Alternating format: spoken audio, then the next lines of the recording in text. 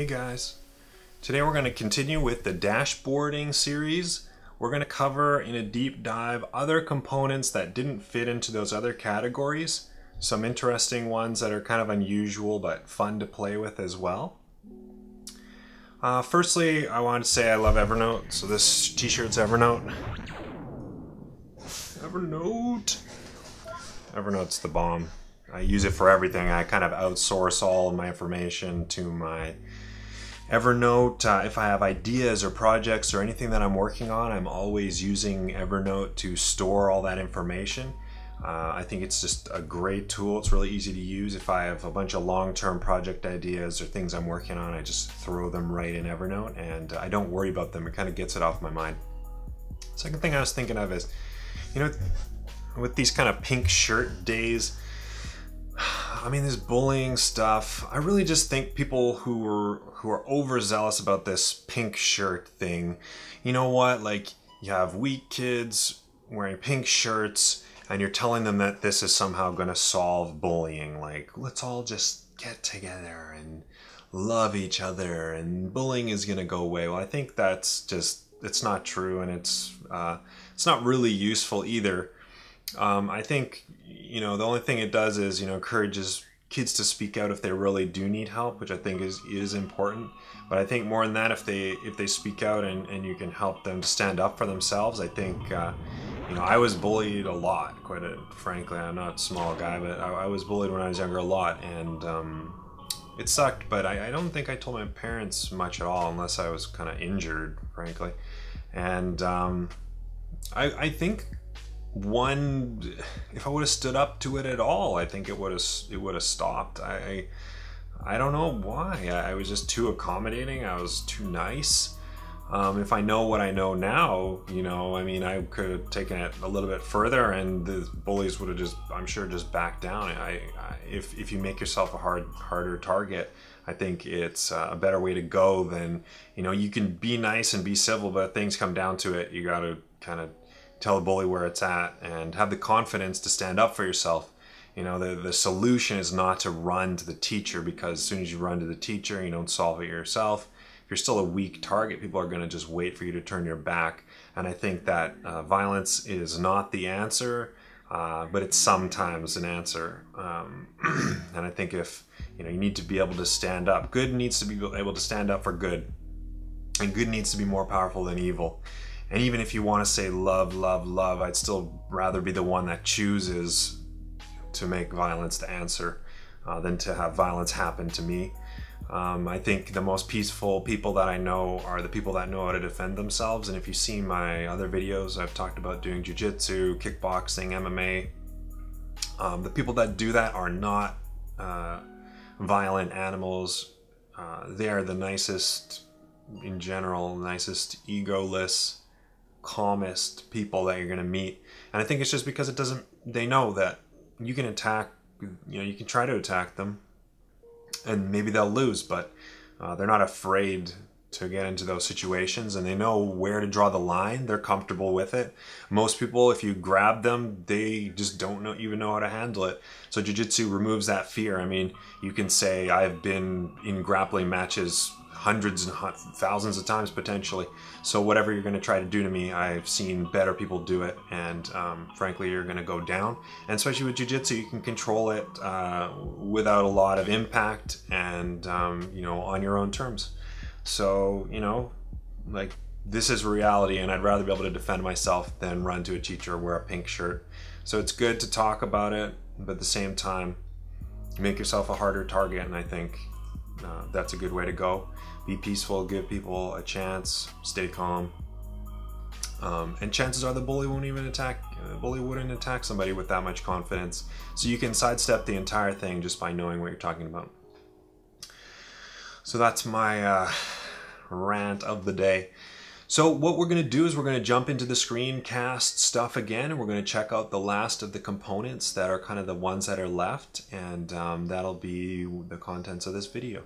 Thank you so much guys for watching all my videos. You're so awesome. I've had so many great comments. Please like, subscribe, share. Check out battleshipcobra.com. I'm always just so happy to hear people, or so happy to hear from people. I'm so happy to see when people send me some Starbucks money or some beer money or whatever. I don't really drink, but whatever. It's really, really helpful, and it really makes me want to keep doing these videos. It's an awesome community. I see other people helping other people in the comments, and I'm just so thankful for you guys. So let's jump into this right now. So we're back in Crystal Dashboard Design, and I want to show you some of the odds and ends, which I thought were really interesting. So you can see here labels. I didn't really cover text labels, but this is how you can use KPIs. You could just use a text field and you can link it to another field and format it how you want, and that is going to let you do KPI stuff. So this, I just made this randomize button, but yeah, so this is a great one, and I didn't really show this, but you can do an actual text field,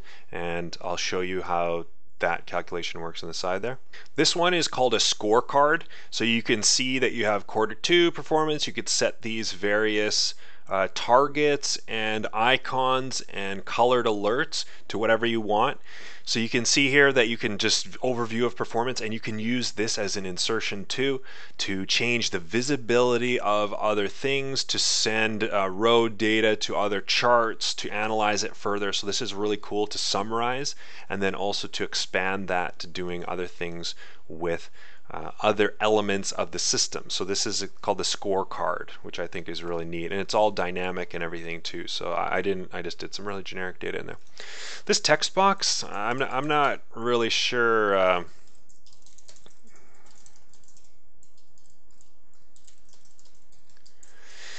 I guess I mean, you could have contents of specific documents, or you could have a long description of some specific thing, or maybe you're looking at a, you know, I guess if you're looking at kind of a CRM dashboard and you wanted like a list of what was being said in a particular activity or note on a system, you can use that. So that's nice. It has, you know, you can do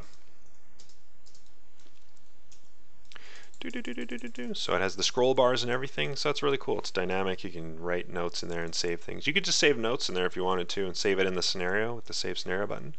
Spreadsheet view, so this just shows you exactly what's in your spreadsheet. It can also be used for insertions too. So again, you can select these things. This is literally just a range of data, and you're showing it. It even has the formatting from the spreadsheet. So if you're a spreadsheetaholic and you like the particular way you're showing it, you can view those there as well. And again, it uses regular insertion. Label-based menus, this is really cool. I turned the alerts on here, so this is very, very interesting because you can say each one of these maybe is a region. So this could be BC, Alberta, etc. And you could say, you know, based on your rules, is that particular region meeting or exceeding your expectations, or are they not meeting your expectations? And you can set that up and then use it to drill down, use that visibility to drill down into the data below it. So this is really, really interesting one. So you could use this for departments, you could use this for regions, you could use this for sales employees, you could use this for all sorts of things. So this is a label-based menu. Yeah. And then this, you would use containers, and you would do that visibility thing I talked about in the previous video. Everybody needs date ranges, so this is pretty cool here. So you can use this to use for date ranges. So this is obviously something I just wanted to show that it is available in here. So you could do from dates, to dates, etc. I wonder if this output's there now. And so you can do from date and to date ranges of images. So this is just a little image. This is Jocko Willink. I talked about this. Look up Jocko Willink and his good philosophy. I think the guy's amazing, and just the good philosophy alone is reason to check him out. Amazing. Check him out on Joe Rogan Experience. Check him out on Tim Ferriss podcast, etc. And totally worth it. Amazing guy, former Navy SEAL commander. This is a generic background. I show this here because you don't always want to make your own images. So again, the images and the backgrounds can be underlaid. So you can have like underlaid things below what you're working on in order to have a nicer formatted. I've done very kind of generic white formatting here, but you can get really kind of fancy schmancy if you want. And this is an out of the box one. You could change the gradient color. You can work with the different theme colors, and you can size this however you want. So you could use your own image behind if you want to get really custom, or in this case just use their out of the box ones that match the themes. Another one that I don't really know where it fits here is this ticker. So I believe this ticker has insertion too. So you could, you know, here I have the sales.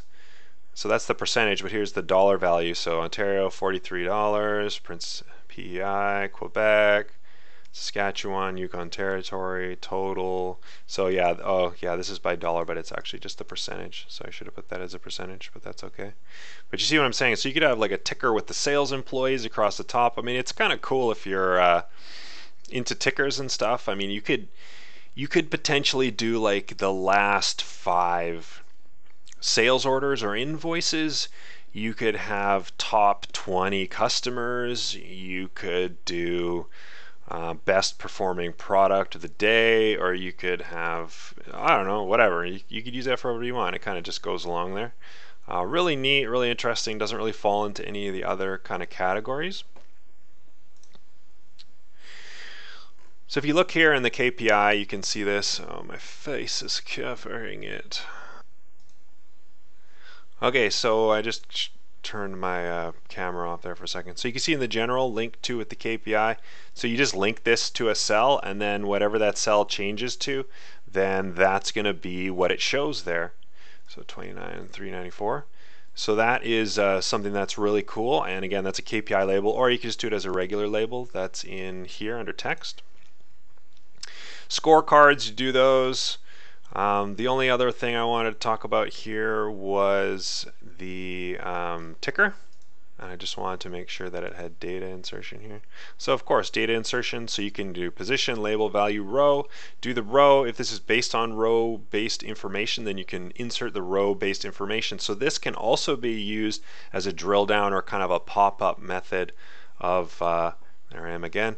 And you could do this as a drill down or pop-up method for analyzing data. So again, if you had like, you know, sales order of the day, sales orders of the day, and you could have like no data, and then as stuff started to pile up, you could have, you know, who sold it to who. You could have a couple of different series in there, and then do a data insertion. You can click on it, and in Business One, you can actually open it into the document in Business One, or in Crystal Dashboard Design, you could open up a quick little menu and say what was actually sold, and maybe a couple of other details. So you could always be kind of on top of that data. So you can kind of have that ticker. I like the feel of it. I think it's really kind of a cool thing. So that's it. That's it for the deep dives. We're done. All of our components. I've covered Crystal Dashboard Design's various components and overview. Tried to give you some business context, ideas, and give you something to just kind of get creative with. I guess I can admit I didn't go into a lot of the things technically. I think once you start to work with the program, you'll really understand the individual components. So it's not as important to get super boring with every technical detail. I think that's kind of a mistake. You're smart people, and just look at the help file and it'll tell you. And there's also those little help buttons that'll show you with the little animations. So that's it for that. You can go back, if you're just new to this series, go back and check my other dashboarding videos. I did a lot of work on the decision speed framework, the performance manager book, and how and why and what to choose, GOMEDs, goals, metrics, and dimensions, and kind of what to choose. So this was more to give you some ideas on how to be creative and what I've kind of done with them in the past. So thank you so much for watching this series. If you want to help me out, go to supportme.battleshipcobra.com. There's a couple of free options over there, and I'd really appreciate any sort of feedback. Just tell me how you got here in the comments below. Say thanks for the video. That's like, it means more than you can really understand.